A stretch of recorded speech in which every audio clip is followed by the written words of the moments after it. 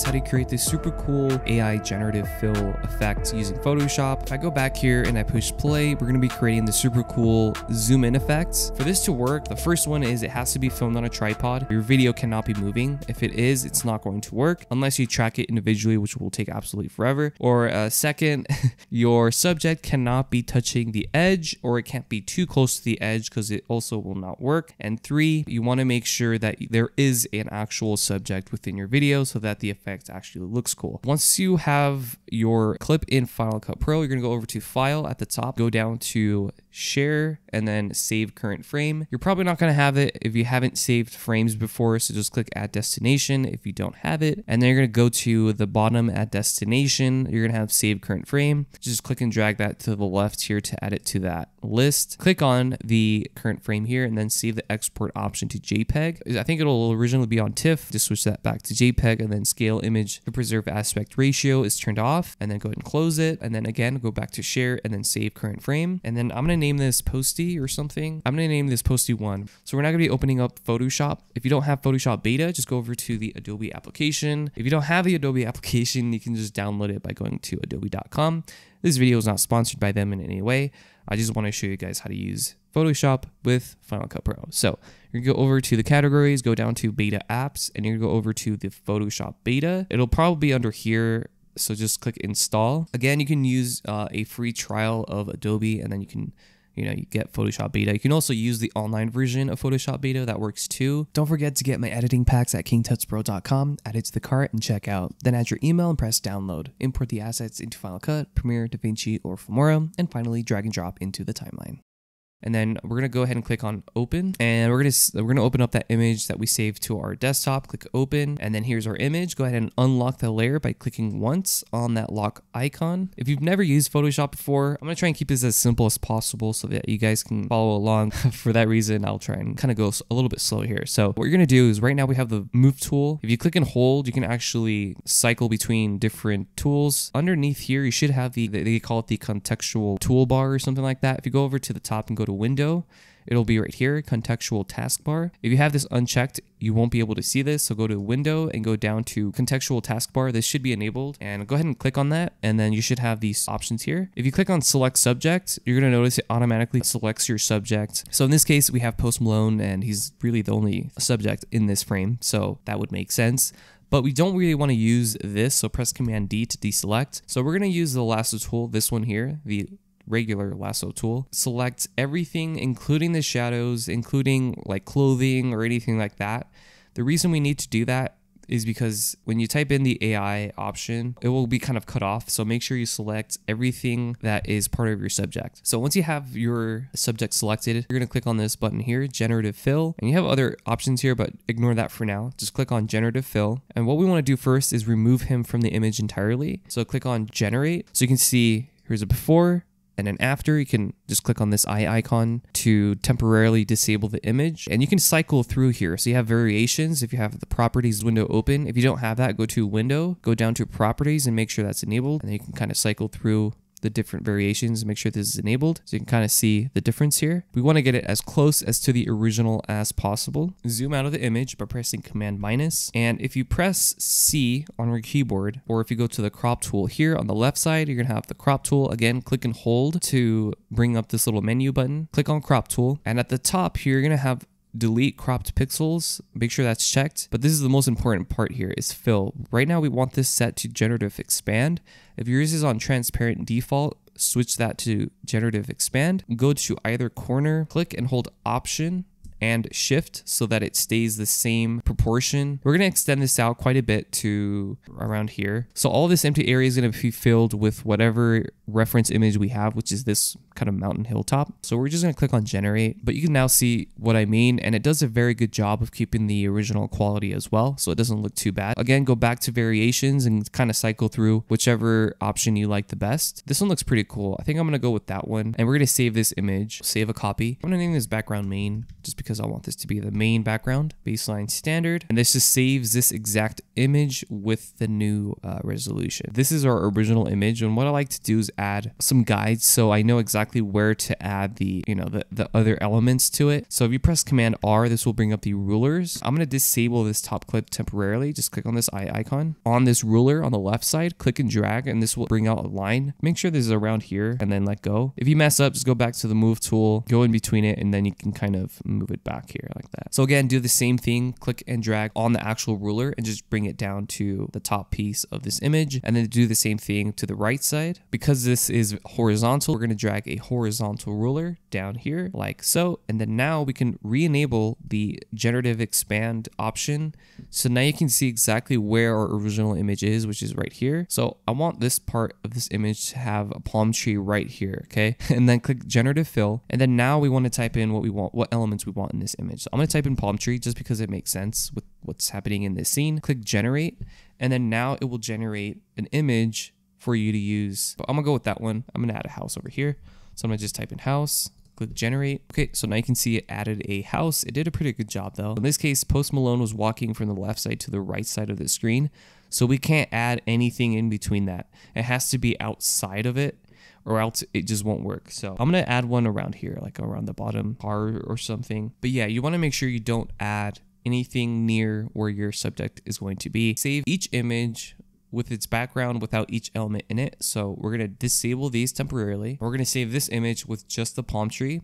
So go to File, Save a Copy, save it to your desktop, and I'm going to name this palm tree. Make sure it's baseline, max, click OK. Now we're going to disable the palm tree and we're going to enable the house. And then same thing, just go to File, Save a Copy, and I'm going to name this house.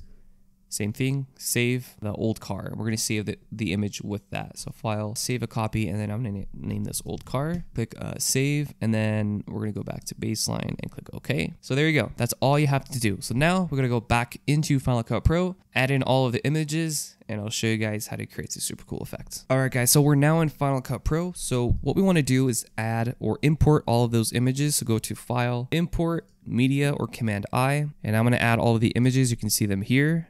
So here's our original background main image that we're going to be using as our reference with nothing in it. We're going to be adding the house, the old car, and the palm tree. Select all of these by holding Command. If you hold Command and click, this will select multiple layers or files. So I'm going to go with these, click Import Selected. So now they should be here. So now what we're going to do, go with the background main image, which is this one with nothing in it. Click and drag that right above your media. And then what you're going to do is we need to scale the image, which is this one, or sorry, this one. We're going to have to scale up, and you change the blend mode from normal to difference, which is down here. If you enable difference, it kind of makes the image negative. We're going to increase image bigger so that the image turns black. When this image turns black, we know that this matches perfectly. So we can go back to the blend mode and change it to normal. So now you can see it matches exactly, which is really cool. So once we have that, we're going to click and drag that and drag it beneath our main clip layer, which is the actual video. And then we're going to go over to the effects.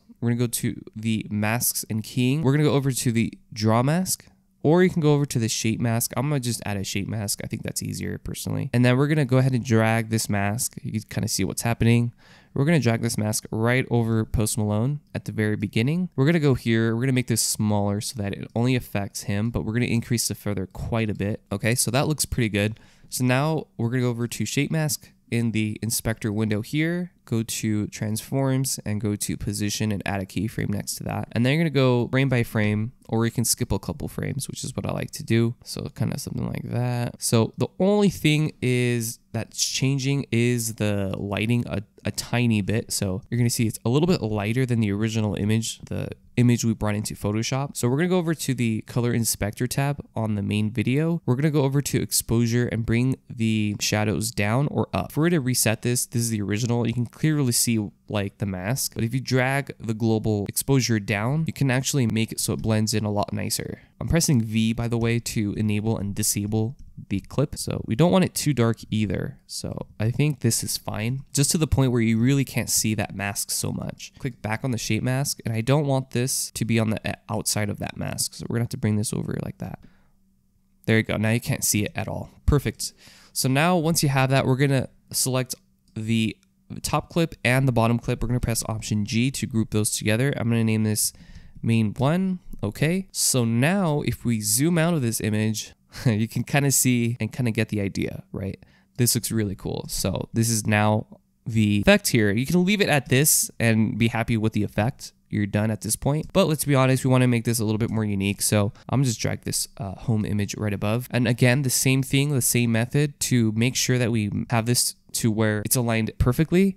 We're going to select the image, change the blend mode to difference. You're going to see that this bottom portion is our main clip. So if we scale this up all the way, it should turn black right around the middle part, which is our main clip. Then just switch it back to normal. We're just going to mask this portion out. So go over to effects, draw mask or shape mask. I'm going to go to draw mask this time, and I'm going to mask out this area, pretty much the house.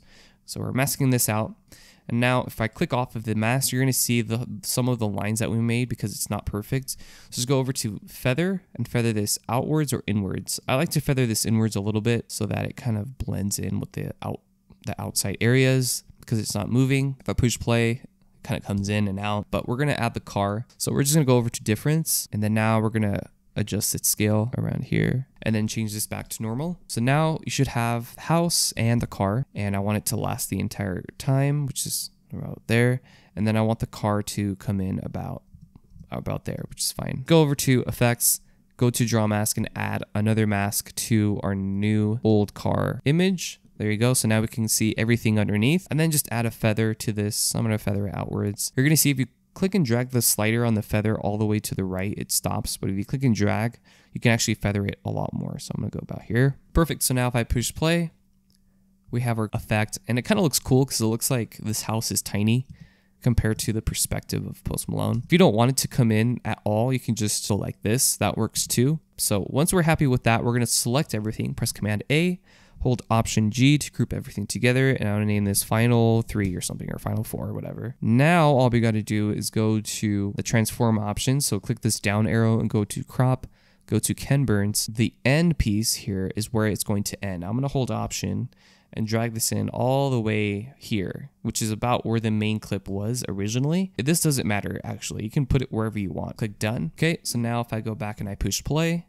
we have this super sick and smooth zoom generative fill AI effect. So let me show you what it looks like without the elements. You could do something like this, or if I go back to crop and I just reverse the order, you don't even have to do anything else. You can do it the other way around, and it just looks absolutely fantastic. So if you guys enjoyed this video at all, please consider leaving a like. And then from here, you can pretty much add overlay and textures from my Scribble Film Leaders pack, which is available now, KingTutsPro.com. You don't have to add this. This is completely optional, but it just makes it look a lot more interesting in my opinion. And they're all drag and drop, so you don't even have to install this whatsoever.